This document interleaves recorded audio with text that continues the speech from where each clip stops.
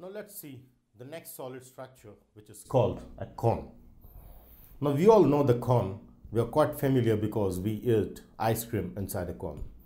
Now let's see how that cone is constructed for the areas. A cone is generally in the shape of a sharp object at one end and then circular at the bottom. So this is the shape of a cone. A birthday cap is also the shape of a cone. So when I take this cone, in this, if I take a larger object off, then clearly I get this to be a solid cone, which I get.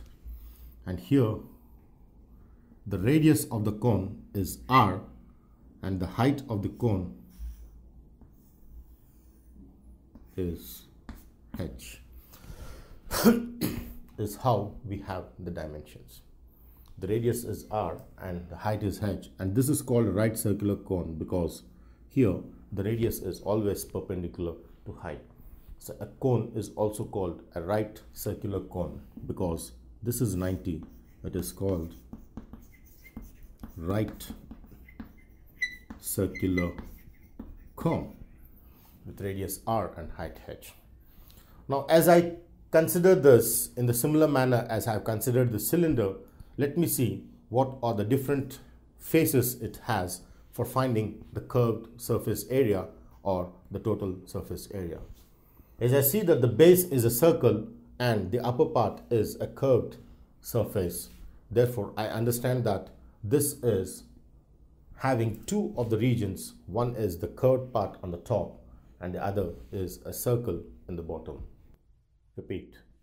Now in this case, I take a cone with radius height R and height H, and also I consider the slant height, which is L. So in this case, we have to remember R is the radius of the cone, H is the height of the cone, and L is its slant height, which helps us in finding the curved surface area. The slant height is the height which is considered slantily on the side.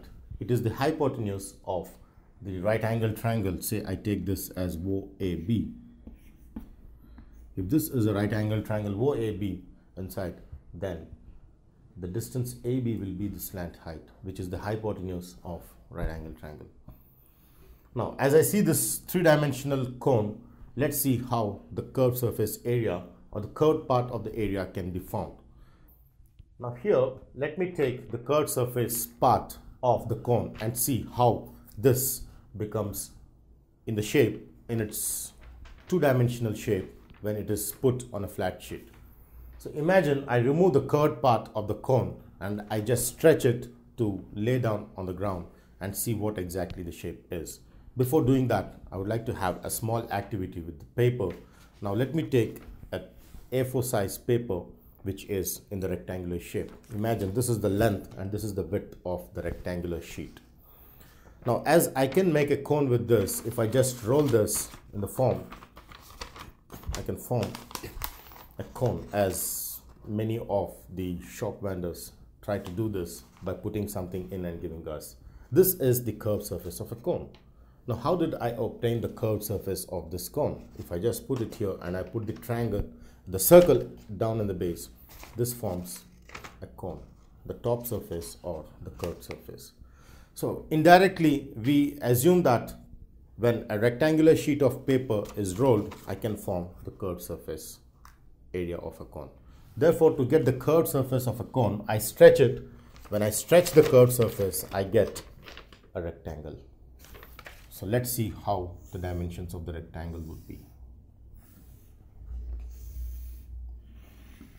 This is the rectangle I get when I stretch the cone.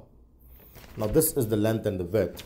So using the dimensions of this, as I see that the base is a circle, exactly when I stretch, I get the base of the circle plays a role in identifying the dimensions.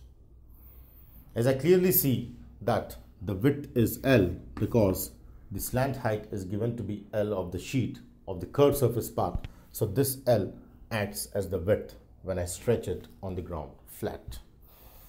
And here, as I see that when I stretch, I get half of the circumference which gets stretched on when I put on the ground. The half of the circumference which is on the base becomes pi r, because for the semicircle the circumference is pi r, that is pi r into L. So in this case, if I wanted to find area of the curved surface part, is nothing but finding the area of the rectangular sheet. So in this, my CSA is nothing but area of rectangle which I have obtained here, which is nothing but pi r into L, that is pi r L. So my curved surface area is pi r L is what we get. Similarly, if I wanted to find the total surface area, is nothing but pi r L plus the area of the circle which is missing here, that is pi r square, the base which is a circle, which on simplification gives pi r into r plus L. Therefore, the TSA of a cone is pi r into r plus L is what is obtained. So the curved surface TSA and are the different dimensions, are the different areas which are existing in the cone. Similarly, the volume. Now, what is the volume of cone? Now, the volume of a cone is given as 1 by 3 pi r square h. This is the formula for volume of a cone, which is obtained from a cylinder. Usually if I construct a cylinder, I can construct a cylinder from a cone in this way.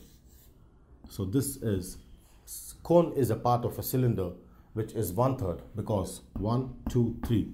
There are 3 cones which are combined to form one cylinder. Therefore, volume of a cone is 1/3 of volume of a cylinder. This is how I get this 1/3 of volume of cylinder, which is pi r square h, and hence volume of a cone is 1 by 3 pi r square h. Is how we understand the properties of the cone.